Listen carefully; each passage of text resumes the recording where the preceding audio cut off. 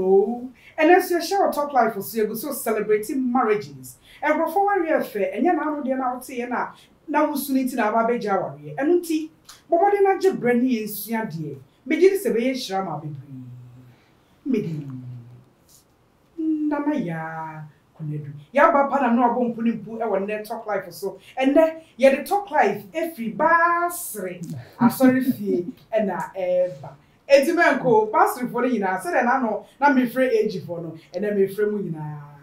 Ya waka from Ghana Limited electronic appliances say papa na bo ne ye na dwesio ne kafam. New Life Homeopathy. One and homeopathy so boa e me anya apomode papa e wo my Ghana emu. Ye wo imboost herbal mixture. Boost your immune system. The pedremo asoja for ahoden e kire wo de obetimi aye. Celsius enchine pink salt. We use ya won say enchine gua hodo. Enyumen e the sponsors ye da asiaba.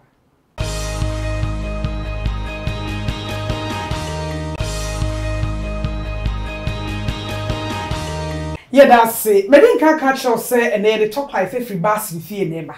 It will be busa say ye couldn't do bass with fear dear and he and then you were Reverend Joseph Kofi Antwi a fee doctor Opa can PhD. Only Mama Fiona. Sorry a bass with me my pa Bekaye one baby ye carefully. Ladies first, Mama, how? Ye na o, mamia. Me ba twa nema muti say. Adum, yesu adum. Ye na ye ho ye na mpacho so e. Ewrade adum ye ho ye pa. Ye da nyame ase. Ye da ase. So age ye ofeso. Ye mamu akwa abaso e ba ye mfie. Ye da mo ase. Papa. Ehye o. Ehye. Papa ni. Papa ni. Sister ni. Papa na promo e. Nyame adum arakwa. Ye ho ye. Maka choma for say na free bass fie enema. Ya da mo ase. Nyame nshamo. Amen. Amen. Asumdwe nkan. Enka wonso. Enka wonso. Asumdwe nkan ahwefo nyina nso. Amen. Papa ende ye celebrate mo. Mo wari amana ye fe. Ane. Eti e pese de mo ye ya. Mutimi gina ye be si sabre no. Ye nso ye sua bi. Na sala no nyo bia na ye basri ni a wo hwe yenti. E bia na obi ibusa se hwani. Me pa cha papa enchi e ye hwan. Yo ya mawo ya da nyame ase se ene maba na mo de ye eba programs ni ye program me na ye frame osofo Kofi Antwi me ne me hokafo na nakua sana me frɛ no me ye basre sofo me ne clerk of Ghana West Presbytery ye kan Ghana West ufi enkran ufi suhum nsawam eba enkran a brono a ewo nsanifa so nyina kosi empona no eye Ghana West nti fi nsawam kanation adabrako official town down suman kwasiman ekwa ye ne kaso afo na ebose uko benkum so a new town capras ho ne ade nyina eye Ghana nti nifa so saa no na ye Ghana West na me na me ye omochorofo ewo ho Ghana West ye wo district mako be 18 ene wo mission field baako ene wo sub district mako be 5 na basrefo a ewo Ghana West ni nyina dodo be oha empem oha ni num chiripo baako adioso na menka 105,172 Presbyterians ene wo Ghana West Presbytery na me na me obotrofo 105,172 members of Ghana West Presbytery. Yes. What the can ho ware mane yeye. Ya de kan ho ware mane yeye. Eni se ya ma medu ho ba bia ye fia ya ba bedu no ye ne din ene nyame adom. Efi se we osofo na se de bia wo kwadwuma. Na se ukoba nso a osan behwe fie emma ne ade no wo de ka ho ma ne yeye e bia ne se nso a waba ya ye adwuma yi ne nyina nso so ka adwuma no a ye no ho nti wo de ka ho ma ne yeye Papa ya mammo ne yo ya da mwase Mama Fiona Mame me busa papa address ni wie me hu se ne wo de ne de e do Mama Fiona me can say mema we introduce papa introduce you me busa no Eti unso sit te papa nche a na oye papa twotworo mucho. Ma Fiona, emema bebrebe wo wiase e na atwu si papa yi. Ana woje papa we na twu. Hey, wait there, and now they make quite cheap.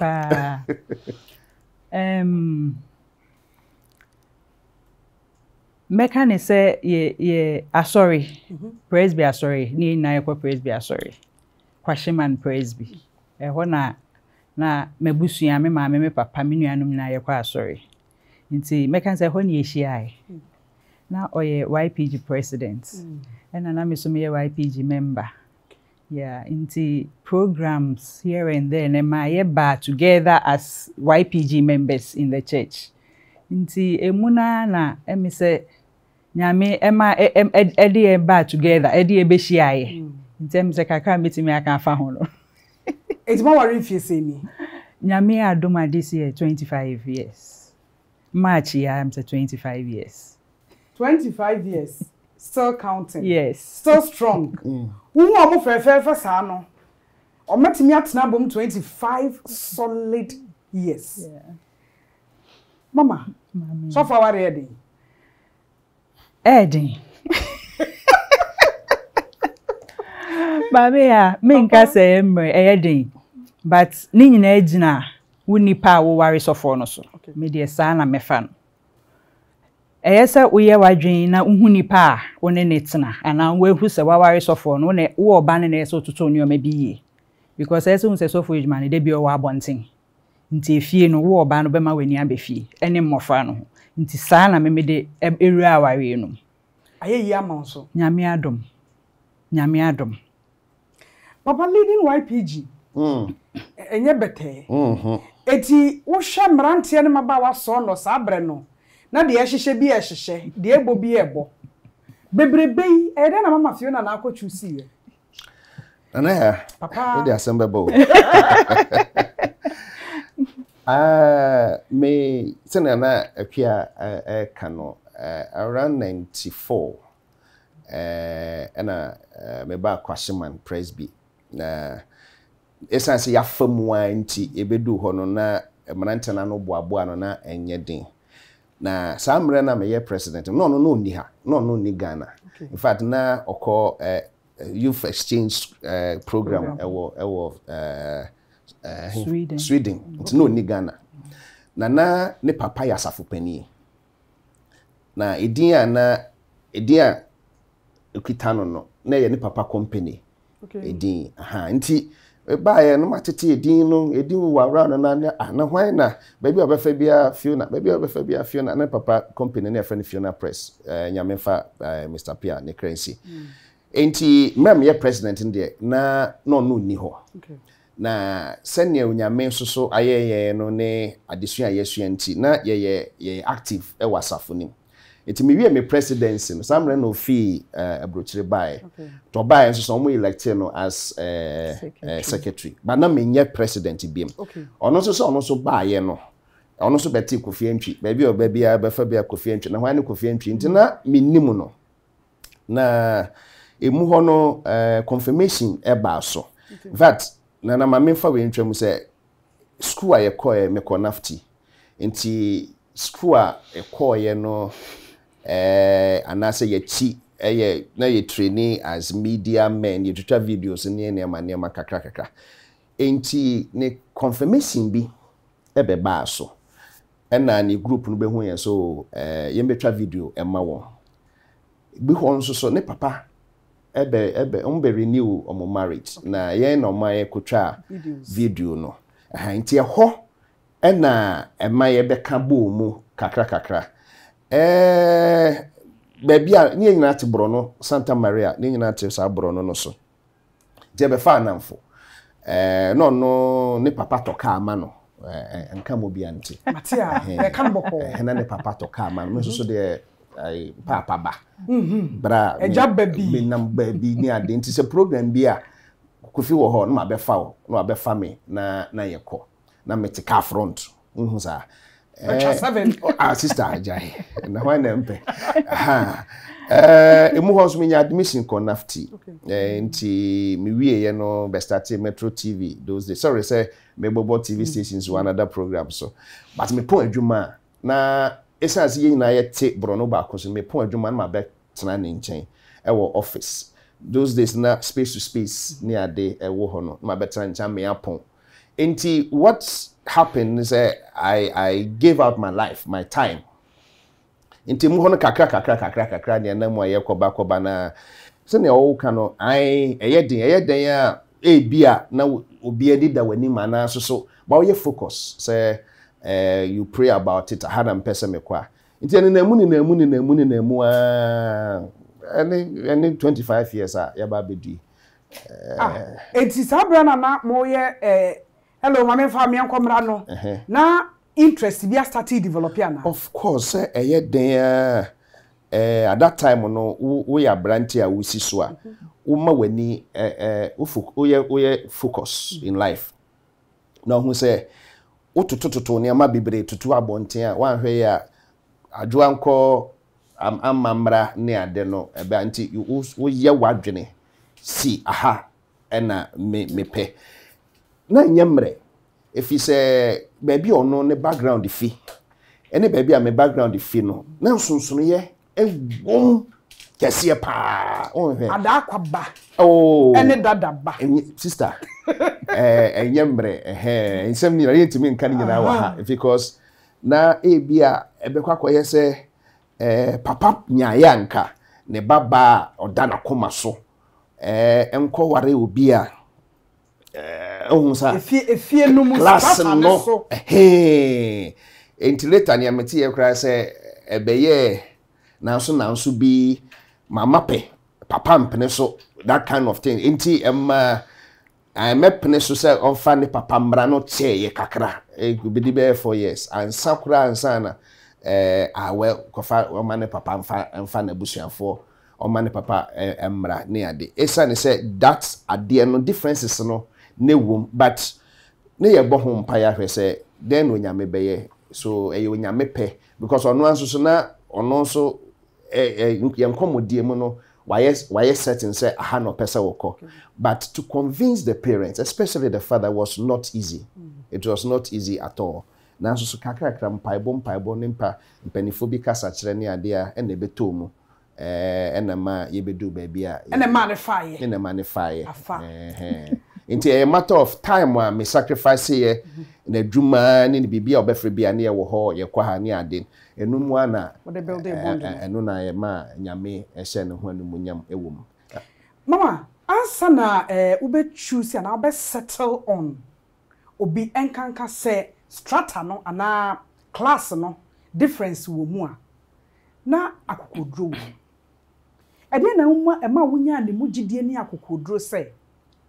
mene wo ne beyo enti me convince ama about side yo me da say me say ye nyi no ye ma 5 nti na me ma me ani wo ye ho pa nti de bia na sema na o kan to ye chim ni say ye bibia ye nhwe be ye chi ye nhwe be bia ye fri ena odi to ye chi mu so say en sika ye bibia nti no ye si so a ye nyinyi ye wie school e be bare no o ka kire yen say wo de be me be fi ompo obi o woni ka ompo obi o woni dan ompo obi o ti abruchi na eni di panin start abrabo ni mfifem na mo mbrastro ema obu obem ema onso wakoma toyem because mbo se munyina na mo abre together na mo abedu baby amo edu ntine meka say efa kese ni agya me ma me afutu so na otu yen fo pa na onjeja ye so no ye very strict ni yesuo ni kwa chen ye papa because of say ma 5 se wan hwe antia yen na sebi ye kwowo basabasa de brain no so baby ofie no eho nye emboa no ntine mefa nse efa kese na ye rade adom ne me ma me afutu nti to ye trim pa se be mo woni sika no ena na osi wahu bi obi okọ wari sikani echie no de ekosi ye ne na nyefe nti ndo afo se munya mo bre na munya eye wo stake wo yes nti no na mani mbre be mo wo sikani ana be mo wo sika na be mo wo ne car woni dan nyame adom na me papa so ato cars ne bi kra ma ye ndada nti enye wo car na ebia wo de ba bedada nti mehu papa no na mehu niema bi woni mu a na me feel say me ne tena ebeboa me one nyame suro na ope asafo no mu so adwuma eno ye obi so na ompe namfosem eno so ya de a me maame eka to mechi se otu yemfo se abewedro ho chinchin onya abewo ena kwoto enya nya so fi namfo nti no akaye ho menimi nuanu hu ye ya obeka se bia ye kire ye ho ye mpenipa but ye ntete ya me maame de man but ye hu se ye nyi Yesu aboa ye mpa because oso pie ukofa namfo ukofa de assemble nti me sori ni mitimi fie a mi nya asem nti me fa ne se me maame afutu eboa ye mpa ena ono so values bi ana ewo yes ompe namfo sem de bi na ni gine ba bi okone ho ana okọ ba try ede na gina so ware no ave onza ma uti bom choose right na ye kan bi ni e talk life you say no and live well yes celebrate papa ene mama Antwi ene ye obasi 25 solid years of marriage what the energy saying ye ton kraba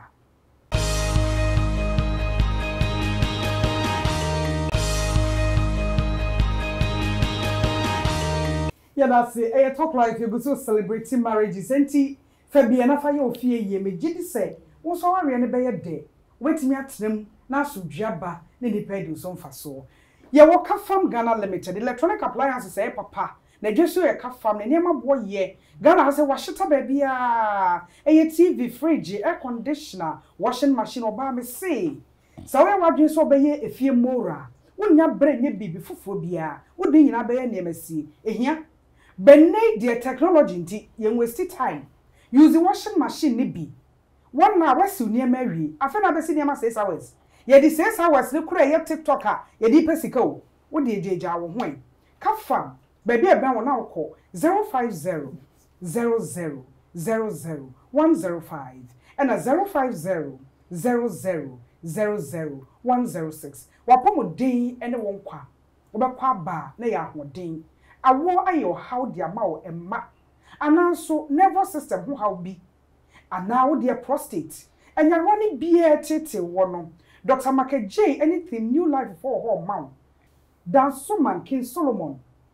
afi kumase atasamanso oben A Life taxi rank takra the airport ridge Edriba School Junction 0244 09 35 95 0244 09 35 95 Celsius aya pink salt enchini egwahodo de hen ana wo wudie de hen na wo de ye de wo de enchini eye ye di Celsius pink salt e wo shelves so e danso ayo di ne wo no so ye kama pebi e beboa wo utumi frɛ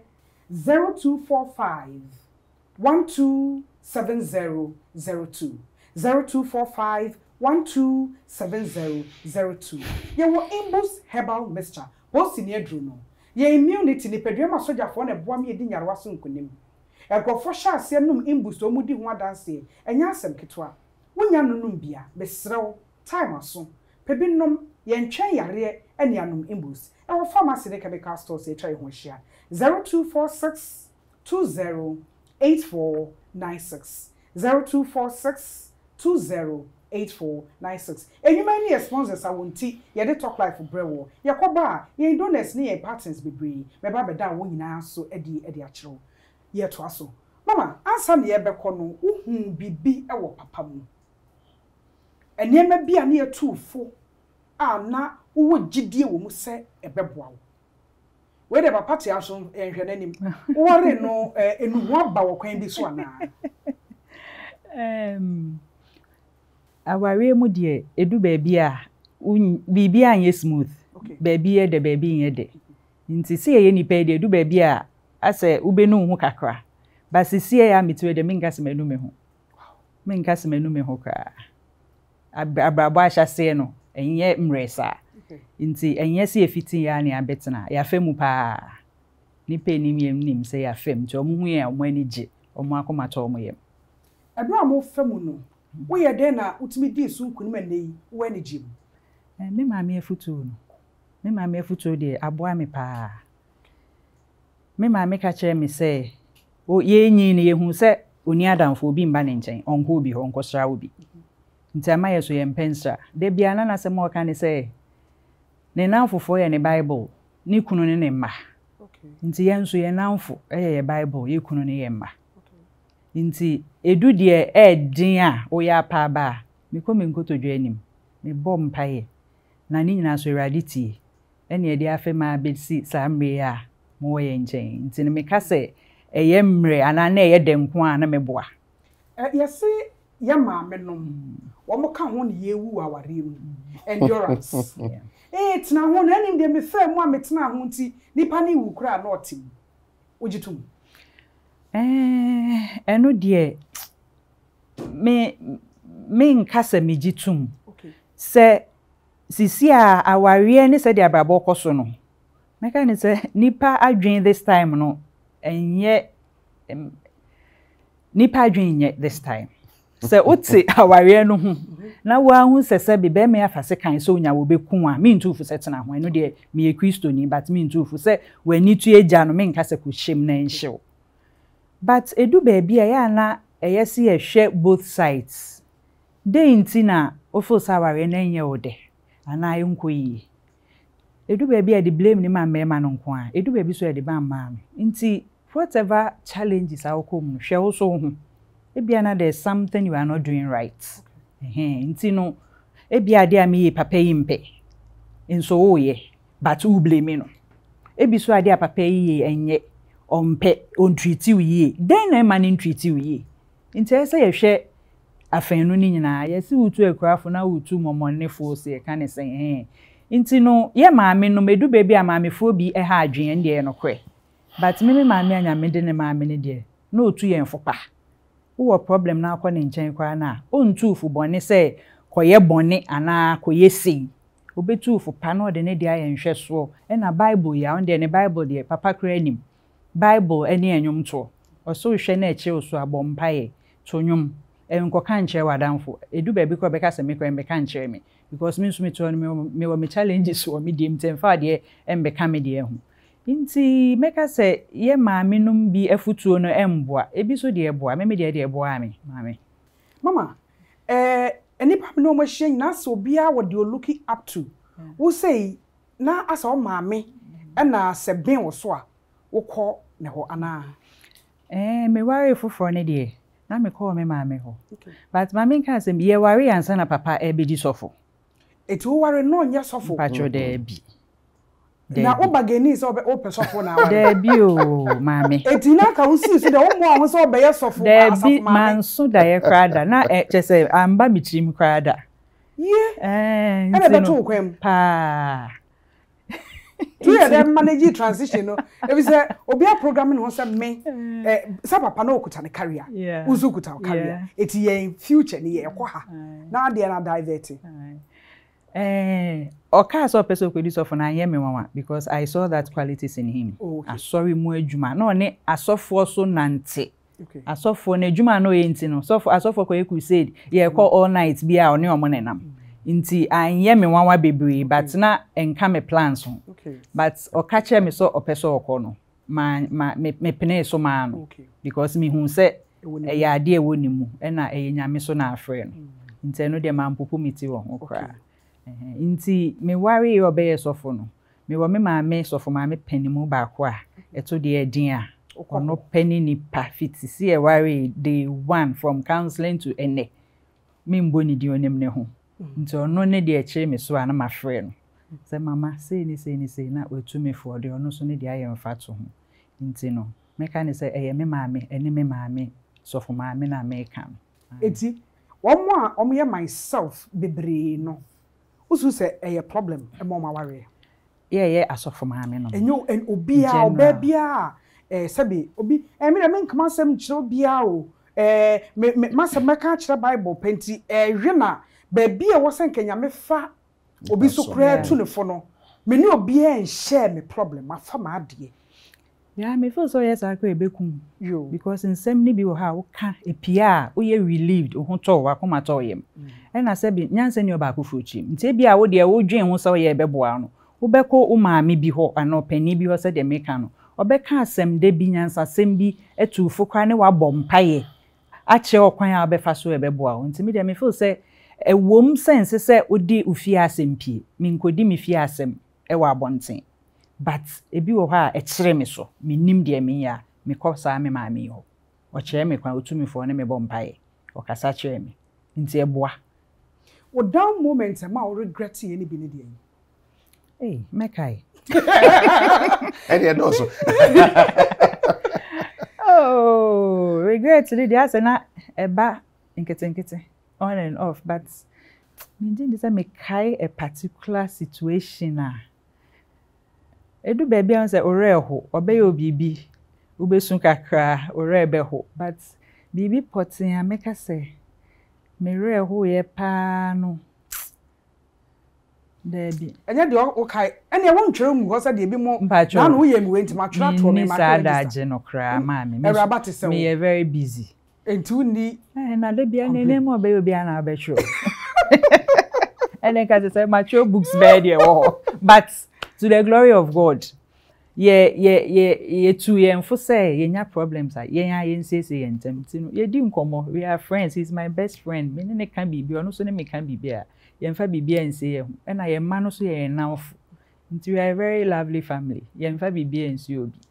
nti no me nsho me nkai se macho bibi pa to hoda me ya me ka kire no say ade a ye die papa mani anje ho no no so aka ne die na I apologize we move on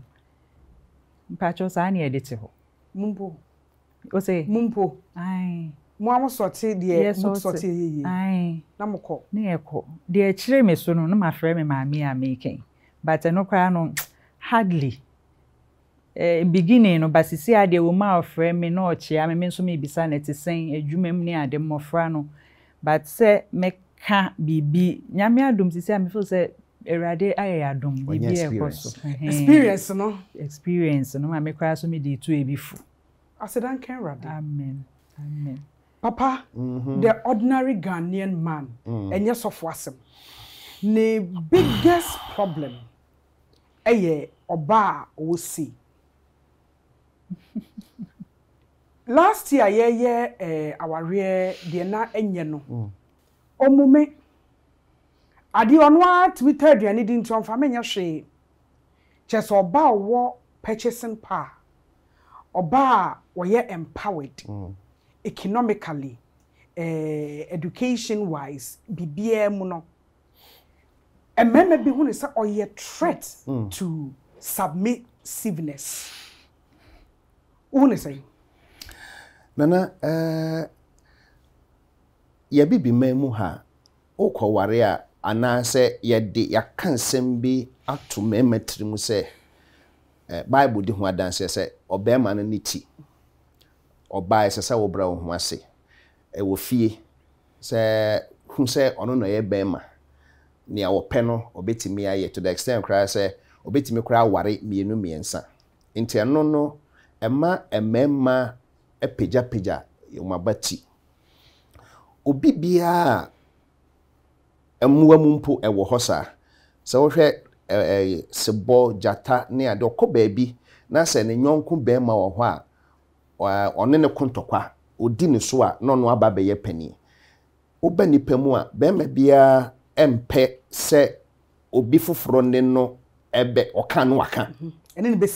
besi agan bema bia mpesa that ade na wonyame de hye memem no ese obi a ye boss ono first ono no ye pani wo ho enti amasa ade no e woni trim ena biem yasa wo adwene bi e wo ya man ya culture mu se oba de osokura wo se bema se utotua ehwere bema dem sansem wa ye keka yebu beni ade ne nti bema bi asakura of course oba no sokura sesa ese wo ba fie na wo be kotokoto me because na me ye bema enti se koba se oba bi epeja adom bi dom na se oba no peja kakra bi pa se ne okay na ne ho abeyi hu e wo fie because se me beka kura oba me ka obeka bi me ka ba ko a obeka mienu ebetimi abasa ebetimi so ayese sa ema bi a enya sa empowerment no ne beijing ne ema bi a mo de be fa mu ho na mu ho enti ebe ma ema bi na se ka feminism women's right niema nti ama akwakoye se kane no na ye ka ema se no sese sade no ni ho nti ama ema bi nso agina sade no so apagya wo mo ho ama sabe wo bu asese nka bi ode ma ni kunu no eni ho enu ti na ama ema bi nso so afasa adwene no na ni nyina mu no se aware na ye ware ne sen. It has not been it has not been easy because so for aketua eyahe enti ono adwuma kakra waye no eto mu no yanka ho de mija wo mo ho all my life no it has been school me kokumasi koye me masters me kokumasi koye me PhD na ono ne mo frɛ nko a anadwo oba kwala be yare ni ade waketua eyahe enti ono kakra waye no e no de support enti se me koka se wanye sika sen me enti omumi a eye me na me bebre me na ebe ha me because se mofra o han dan wo yosofo na wo ko school at a point no ye fi mission house ko han dan dan akọ han electricity bill water bill nkwala school omo wa wadidie books baby a wote o dwene ho ansa na fie soso de enti ubenya divided attention enti ono de kakra obe no na de support me ba me de to ha na meko no no manage fie enti se oyobi a one ho na se manfo buo bi nso ne ade amano a oba be kan ni sika o de be hye ne na bosuo mu ono ne maame ne be kan obi kra esani suban na wo be ma no we di a kire nto omwa wo but enye sa na ye de no akwakoye enti minim say ye problem nti mema hwe ne mranti a hwe ne beti programming ye hu say we are companions ye nyina ne ye business fancy we business kra ye nyina ne ye we are all shareholders in this enti wo de kakraba na ono so timi de kakraba eboa ema wo kra wakoma be ma wo ho na so ni sika wa yare sika ni be ma kotokomu a wa yade bebre a mema bebre ho a monam a who so nam ho pa sister ye sika because say enkwala baby say sika na wunyi esese wo ye bibi won se no mokura hu sen so it has not been easy because bia nanka efie ho de nanka esenko sika ni bi na beba ho na ohia ni sei no abeba ho nti wan kasa pressure kura ye den wo so but se munyina motena se ehu say na de no tie openness frankness ye kasa ye de hu nkomo obi ehu obi ade say ne ye kakra ba na anu ni je kakra ni ade a ema asomdwe ebefie enti mama ni mwaketua onim uzulim ne de ye nyina ya we talk about it Masri in capital letters ye kwa basesia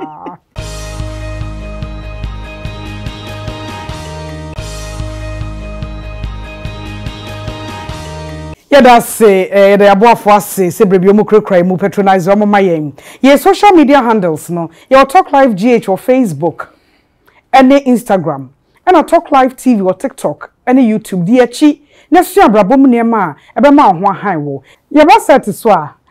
the very generators ahwe power needs so Nasco furniture na da Roma no hwe certain needs e ma yen one yogo e refresh yen me yo benti me yogurt needs nyina e ho ene free Rushmore hair city yemiti catcher glams echi menim Rush beauty products my application niema na ye the TalkLife abrewo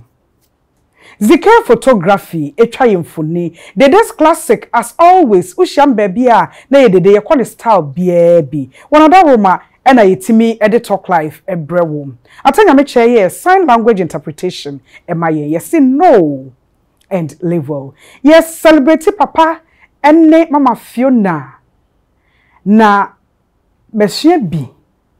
meba menya tiesi hey menya baby fufu a mekwa akopa apo ndi meta aba nyame nhirawo papa ana ye behwe sika any management wo awarem enkanka de career woman ewom bedi nkanka ego wo de ho de wonni problem ba akokra ebe sika management no a woni mama ketu no susu nim wo de mokọ ne se na eyeye nana eda say aware bia mu no wo yi sika fi mu a especially cry say mo awofo mo namfo na mo san wo ma na se mo san pe bibi nso so esi wani so esa ne se nia eba mu no nia eba kotoku no ayuan kenten mu no enno so nti esese mutimi manage to the extent say ni ebe fi mu akon so ensese ebro nia eba mu anya sa de bia kenten no emu be yehwe anase mo be bob sia e de atena aha na me tu menua no mranche no mabawa fo se enkobo besia da emfa nware enkobo besia da emfa nware anya sa ebedi wanim ye niam ho ebe soso enye se obi aye ni senti wonso so wo hwe so aye bi maminka we se ni nua mpanifo bi aware na mpanifo bi wom omaho oden no bro ya ho oden so esese bro nya du a ana afeso a esese obi adi kakra Kofi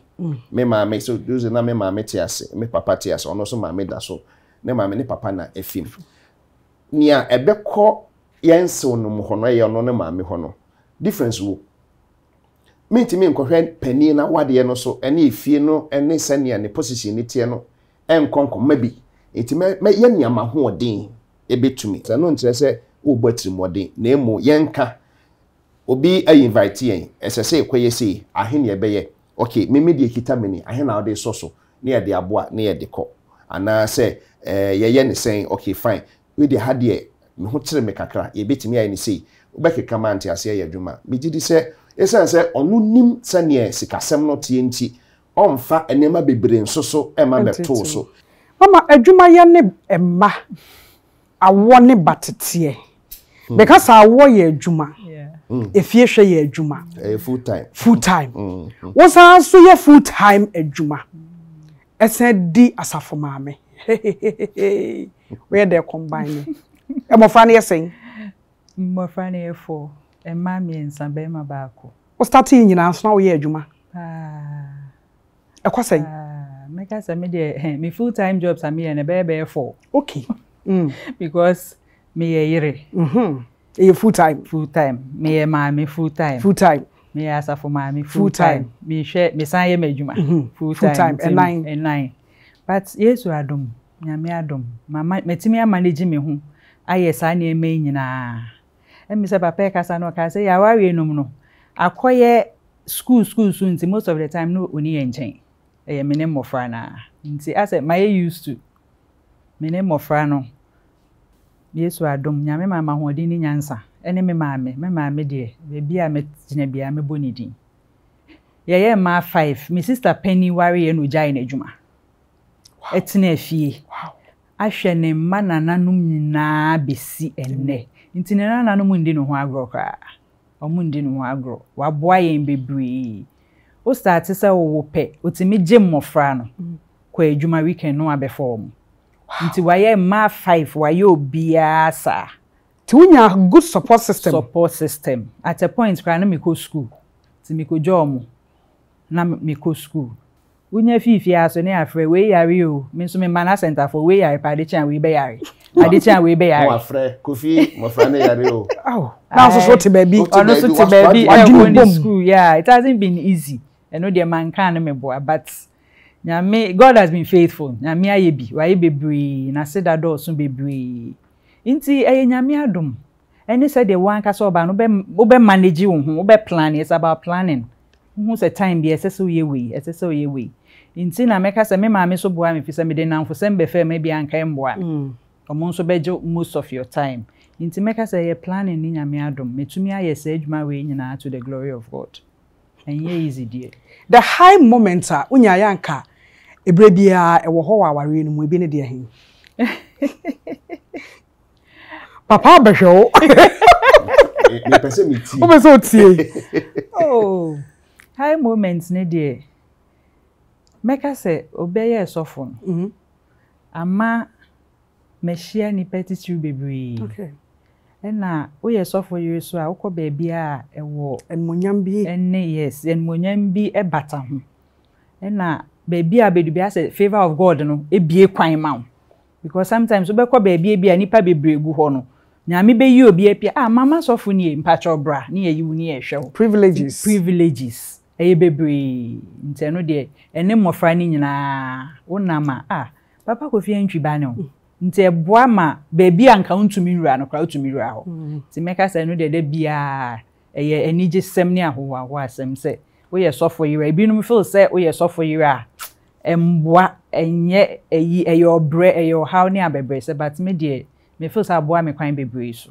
mama obi entimi a maintain career childbirth parenting marriage what dey asaf ma me ka ho efuto ben na wo be mama because e ka say my versatile na ebetimi a manage bibia yi na efiaye de efutu a me de be ma me nua manom ene ye nuanom a emayu a esi so ebe ware ne se meka se de edi kan ma onyame entena ware enum okay se nyame eye center of the marriage or director Holy Spirit be direct us what to do de o pese oye bia no wo bom pa ye share de obe director o ma on sense form ena two meka se one kasa plan your life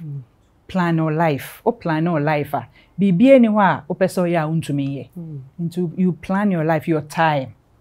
nti se ujeja wo ho o plan your life and a pese me ko edwuma me nkoye but ma send message me fi happy me ko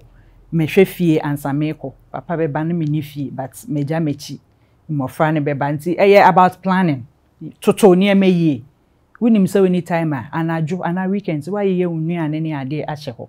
nti entwen ka se me twen emeye ni se ni nyina mu ye aduane ni nyina me mpacho me ye pa me ye mbibia onu aduane me no papa onu ani onu ndi obi aduane onkodi abote aduane odi ne yire aduane odi ne ye nti me no ame an me ye mbibia me mani nya di adanse nti me di asho mo so nti ye o plan your life am for say bibia ni wa ntumi ye papa futu awde be ma aware a ekusa enyinya aware ni bi nyinya ehia se yekusa no na etimi ho dodo yie na ya akono ede na ade be mom enye easy aware ye Ghana ha aware no enya de a eye mre na so ye kan se ye de no esane se sofodie wo munti ma no ye soro wonko kakra efi se nienka bianka ebema awarija ye ba ewo society no no wo de no obebo ho mpaye obeka ho obedi ho asem obeka ho obedi ho nkomo ukujaya wale sisi ya na sofo kra jana wadem se Ghana ha ye nyina ewo bisa unni adansidie enti eba if some crofo so ba ho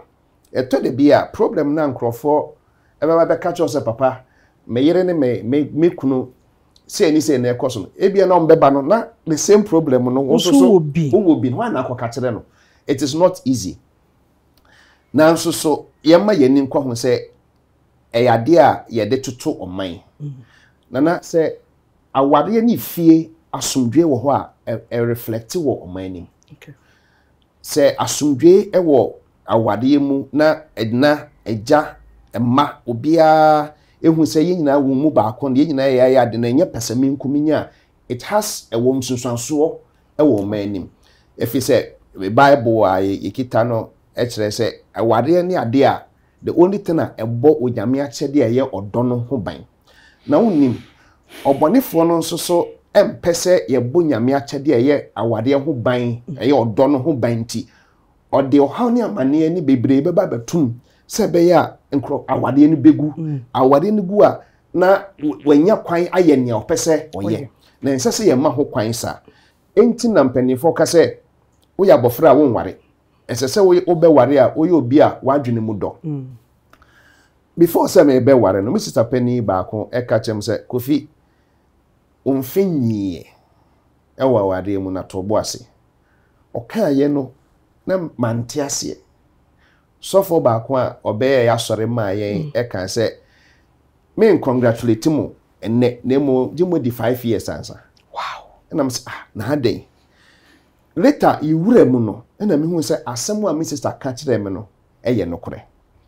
Some so for no kan no no kure because mo mba wade foforo no afei na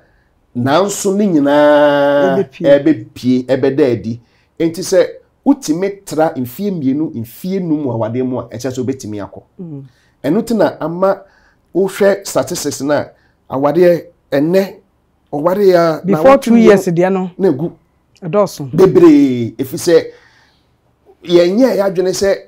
ye de nanso ye de ye ho mfomso ebet aya na to de bia ya adwene se o sene wa siesie nanim na ho ofetie no ne ne sa na suban no so tie na so se wo kan se ofifie ifie na wo fimu no eso se ne ya tete no ena so se ne wo ya tete no uti anye kura se kura edika pie mu a wo expectations ni bebre wan hwe yi a se etu twapa ehɔ na de ne ti se na pa na wotie me hu ya nka se de so ati ase so kan se na nye na adwen se nka me be di sofo me kan se emu ho ba bi ekwa ye kokra ne papa se me ko di sofo ne papa se o nka ma adwen ne se nka me ya na wako school abrochi na mako enti sofodie ne abrochi yi mu ba ko sabre no I tell you nothing in my passage Trinity before say ube passage no na enyembre na abrochiri just why ready ode ne ba no obeboa somewhere near what but father or efsala na muania eti mu ba ko na so papa me da se pa na mu die abrochiri obia branti obia na nya abrochiri a wonko but we die fa cheme gaba ko di sofo afi inyame adom koye no akwantuo na de ne ho baaye akwantuo na chese wo hwe ebia ne se wabai enti enyamresa na so wo hye awade mu a yeye yadwene se eye lifelong menko enkonkojai ebetimi aba kwan mu se bibi beba na so mpo se bibi bakora yanyire ye ho se ebetimi atrem ye beka keka de no abom na ayefe na epeja na ye from a how ne amane no eye dan abasrefo se anadu achi no eye dan a ade ebechi yenye ne yie na enye fe na emofra wo mu a yem nyira yemfa ya dwene baako yemmoa na yentete mofra no emofra yentete wo mu a wade mu fie bebre no na ama how ne amane bebre eba ewo ye society mu no na se yetimi yenyina ate ho oba na me anopai ba ayi enano baako kase o se wo be program se na kamenam se wra ko wadwuma enye wunti na abusafo mu nkara no mo fom bebe na mo bra but uhu se na yenyina yete ye na fofo ye boludu ye sere ne nkwala nyina emma nkwala no krampo adwene mu okọ school a na adwene mu da ho emofra efi broken homes bebre no ewo challenge na no na ya na epie ewo ye politics mu ne na ma bebre mu no na se ye boa ama awade egina esipia ebema how bebre ho oman ni mu no abafom kakra papa ya da ase asori no mama mpacho je so ma e basri him yo basri him de me de paye 562 yo fa o kwanshe o yefu unya kupono nse na fa o to no so wo ye nyinemu Susan Frama, Susan Frama, na o tirene kwa, wonso obe tirewo, o kwa ma wona. Amino, yemfia kwanshe radensa obetre ye kwan. Ene aha ne talk life usi. Asada kese eko ama papa Kofi Antwi ena mama Fiona ye na yeko basre na mani age begidi so ani age ye nyire ye ho ye yire ye ho a aware be so na ya sitnem ye ma ye man emu adwo asada kwa Makafam Ghana Limited New Life Homeopathy in Boost Herbal Mixture Salcious Pink Salt or ye sponsors ye donors nyina so ye da mu nyina se bidin nana ya konedu talk live ye wone dasene